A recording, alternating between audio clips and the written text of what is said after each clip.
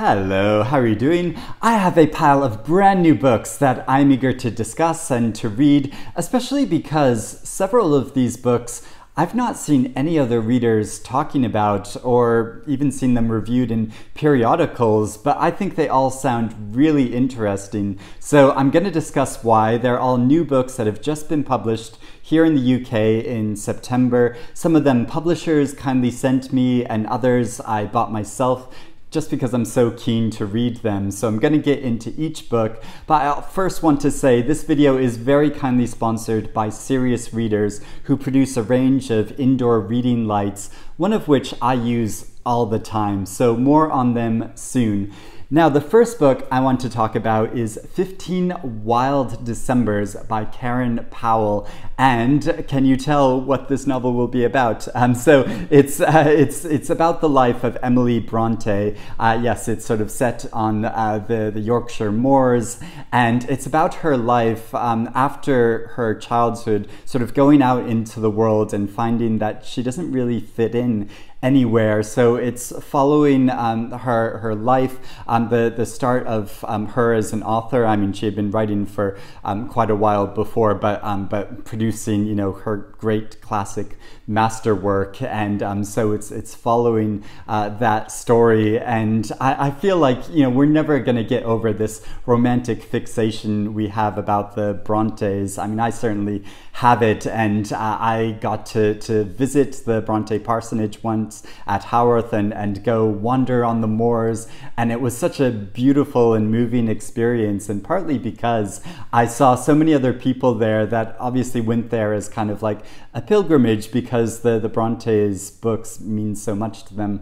personally. So that was wonderful to see, and I feel like this book is going to bring back that experience. And it also seems like a perfect kind of autumnal read, doesn't it? I made another video recently talking about books I want to read for autumn, and this is another one. Avenues by Train by Farai Mudzingwa, who is a Zimbabwean author. This is about a man in his mid-20s who witnesses a horrific train accident and the death of his boyhood friend, and he wants to escape his surroundings, so he moves to a more remote area, but there he starts to encounter ancestral spirits. So it's a book that sounds like it kind of flirts with the supernatural, but is also about Zimbabwean history and the politics of the country. The Glutton by A.K. Blakemore. This is a historical novel based on a real story, an account of a man, or a kind of man-child, who develops this insatiable appetite and could just eat and eat endlessly and never seem to gain any weight.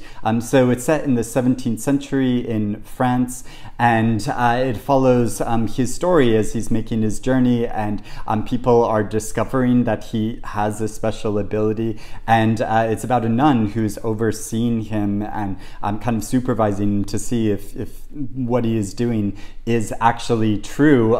It sounds like such a fascinating story, and I read A.K. Blakemore's previous novel, The Manningtree Witches, which I really enjoyed. She's a really interesting new writer. I saw her speak earlier this year at a literary event about this novel, and it sounds fascinating, but also like really gritty in a really enticing way. A Life in Chameleons by Selby, Wynn, Schwartz. This is another novel that is partly based on the lives of real-life historical figures, and it especially centers around the life of Leopoldo Frigoli, who was an Italian queer quick change artist that was known as the Chameleon, but it's also about encounters with a number of other real historical figures and weaves them into this fiction. And Selby Wynn Schwartz is a really fascinating kind of experimental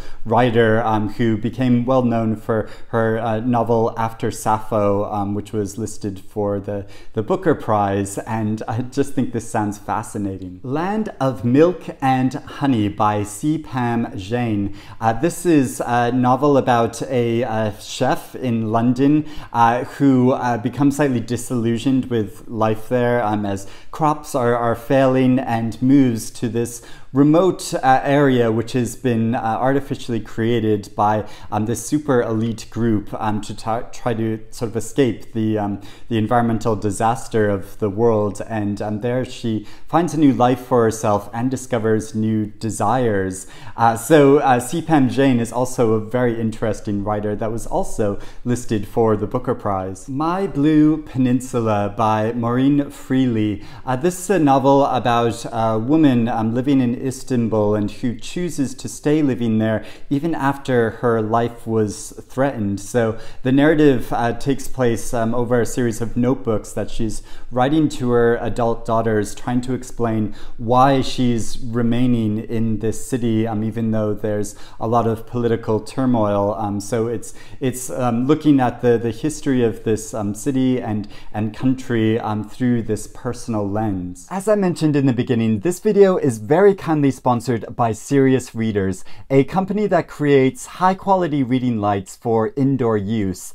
I've been using this lamp for around a year now, and it's really effective, especially as we are now officially in autumn. So the daylight is shortening and it's frequently cloudy outside. The Serious light helps me to illuminate the book that I'm reading, and it does this better than any other lighting in my flat. What's more, it is so good for reading in the middle of the night when I can't sleep, and the beam from this lamp is focused enough that it doesn't wake up my partner that is sleeping beside me, who is very light sensitive. The great thing about Serious lights is that they replicate the daylight spectrum as closely as technically possible with what they call daylight wavelength technology. So the light feels warm and natural. I have a high definition table light in white with a lightweight base. Its neck is very easy to manipulate and angle, so it shines exactly where I want it. Additionally, there's a dimmer switch, so I can easily make the light brighter or weaker, and I can also adjust the beam width, so more or less space is illuminated. I'll put a link to this Serious Readers website in the description below so you can check them out, and if you decide to buy one, I have a special offer for you. Be sure to enter the offer code SR452 when checking out, as this will save you £100 on a high definition light. The offer code also provides you with free delivery. So if you're looking for a fabulous new reading light for the autumn season, I'd really recommend Serious Readers. And now, back to the books. A very fun new nonfiction book is London Shopfronts, with illustrations by Joel Holland and words by Rosie Hewitson. So this project was conceived during the pandemic when the illustrator was frustrated that he couldn't visit a lot of these London shops because they were closed due to lockdown. So he created over 200 illustrations of a number of shop fronts all through London. Some of them are very famous and well known, and others are slightly more out of the way and obscure and specialist. And this kind of brings me back to, a couple of years ago when I had this feeling and sensation, and I made videos around the time about this, of like walking through London and just seeing all these closed shops. And so yeah, flipping through this book, I'm reminded a lot of that. And so the text that goes along with these illustrations by a journalist who works at Time Out, Rosie Hewitson, the text explores the culture and the history of these different shops and talking about them. So there's Libreria Bookshop, which is a relatively new bookshop in the east of London, which is really beautiful, and it's great that there they arrange all of their books by subject matter, rather than by by like fiction or nonfiction. They're all around particular subject matters, so it's really unique in that way. There's a number of bookshops represented in this, and yeah, some of them I'm very familiar with, and others are ones that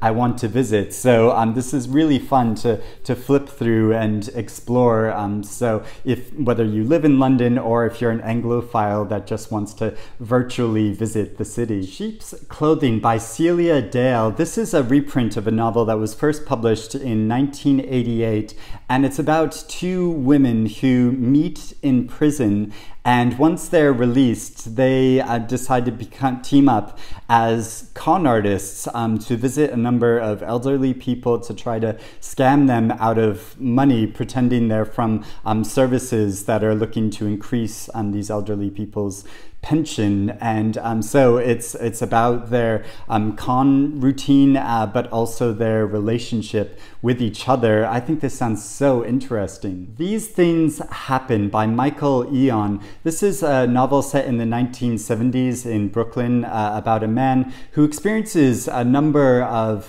personal and familial tragedies, but also how he gets involved in the kind of punk scene of the time, but also becomes an alcoholic. So it's about his struggles with that and his dealing with these tragedies. And I can't read this, I'm sorry, this is a very frivolous comment, but I can't help reading this title and thinking of this line from the musical Phantom of the Opera where one of the characters says, "These things do happen." Weirdo by Sara Pascoe. This is a novel by the well-known comedian about a woman who goes to a pub, and there she runs into an old flame of hers who she thinks she's got over, but she hasn't got over him.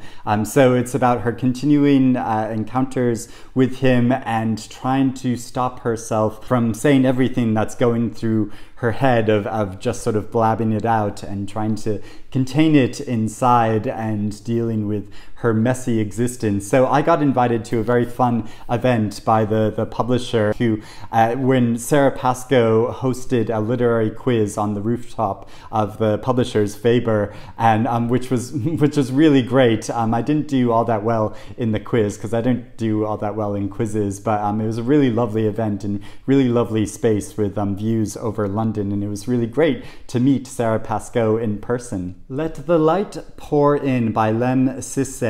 This is a collection of poems based around this exercise that the author has been doing for the past decade, where at the break of dawn every morning he writes a brand new poem. So this is a collection taking the best poems from this exercise of his, which sounds like a really great daily routine. I mean, I don't think I would quite have the discipline for it, but it's a fun idea to do. And also I find like in the mornings are kind of the best times of the day. For me, it's when I'm most focused and can get a lot done. I know not everyone is that way. Like my friend Anna James is more of a nighttime person and does a lot of work during the day. But I find like later in the day, I find myself really slackening off and find it harder to focus.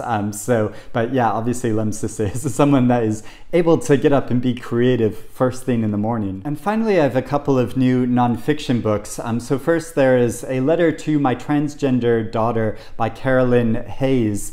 So this is the author's real life story about how she discovered that her child is a transgendered girl, and she and her family were very supportive of their daughter in her transition, but then they lived in a Republican state in the United States, and the Child Service Department got an anonymous tip about how they were raising their transgender daughter, and they came knocking on their door. And so there was a lot of interference from and judgment by the local community. So the author uprooted her family and moved to a more liberal area so they could live more in peace. But yeah, it's about the continuing challenges going on in the transgender community. That includes families in America at the moment. moment. And there is a big, beautiful new nonfiction book, Emperor of Rome,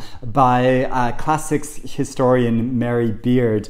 And this is looking at the actual lives of a number of different Roman emperors over time, not just what they're accomplished and what they're known for, but what their daily lives were actually like. What did they do all day? What did they eat? How did they live? And she's looking at all of those like day-to-day details that we don't often think about, when looking at historical accounts. And she specifies that you don't need to be an expert in this period of time or amongst these Roman emperors to understand this. It's very much, I think she has a great way and style of like easing you into this history in a way which is really accessible and fun. So I think this will be a great book to dive into over the autumn season as well. So those are all the books I want to talk about. I'd love to know if you're also interested in reading any of these books, or if you have read any of them, please let me know what you think about them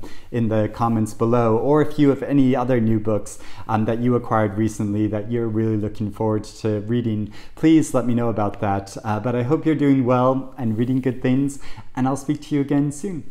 Bye-bye.